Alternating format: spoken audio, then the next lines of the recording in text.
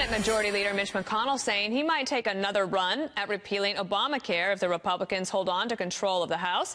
McConnell calling the failed repeal effort the one disappointment of this Congress, saying if we had the votes to completely start over, we'd do it. But that depends on what happens in a couple weeks. We're not satisfied with the way Obamacare is working. I'm joined now by John James, Republican Senate candidate from Michigan, and it's great to have you on the show. We've been talking this hour about how health care in the latest Fox News poll is the #1 concern of the people polled, saying that is that tops the economy, but it's close. Are you hearing that out on the campaign trail? Absolutely. Healthcare is absolutely one of the most important things that's facing this country. We need to make sure that we have a market-based, patient-centered approach that must cover pre-existing conditions. And whatever vote that I vote for needs to have a plan to have tort reform and regulatory reform in a manner that lowers costs while increasing quality of care, a way that increases transparency and competition to get the best care for folks. I think the biggest problem is coming forward without a plan. We need to make sure we have a plan, because I don't think that people love Obamacare as much as they're afraid of losing health care. Health care is very important. And we need to make sure that we empower doctors and patients, not insurance companies and the federal government. Yeah, I'm sure, I bet you're hearing it, a lot of it. It was interesting in that Fox News poll as well. Of course, we know that Republicans and Democrats quite polarized. People feel strongly negative about both parties. But Obamacare actually more favorable at 53% than either the Democratic Party, the Republican Party, or President Trump. And that's really interesting because in 2010, during that midterm, Obamacare was what really brought all of those Republicans into power.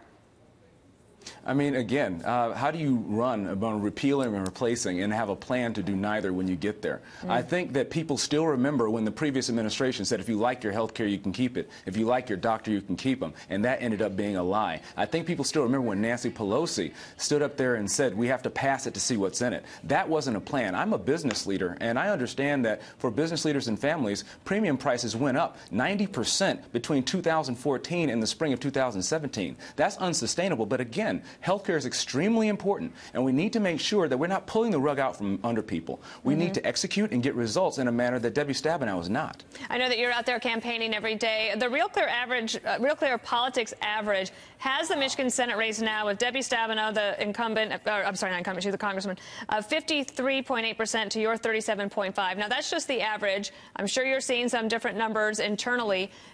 Do you have a way in the next 19 days to overcome that deficit?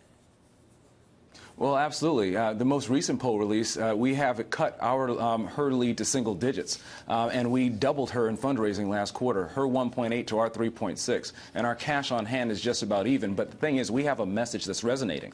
Everybody's talking about a blue wave, but people are discounting the undercurrent of people in the state of Michigan who not only voted for Donald Trump, who won Michigan, but Bernie Sanders. People here who are working hard every single day and increasingly see Washington and Debbie Stabenow as a face of the elite, the face of people who have forgotten about them. I'm looking forward to representing everyone, not just the people who I agree with, and bringing change, because it seems like both parties are pointing the fingers at each other and no one's getting things done. I believe that by getting out there and fighting hard and getting above the partisanship, that's the message that people truly want. Not red or blue, but red, white, and blue. Is President Trump going to come rally in Michigan for you?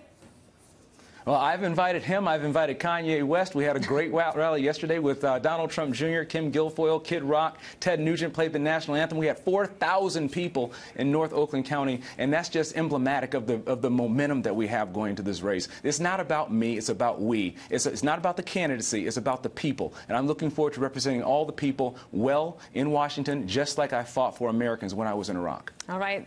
Well, thank you for your service as well. John James, thanks for being here.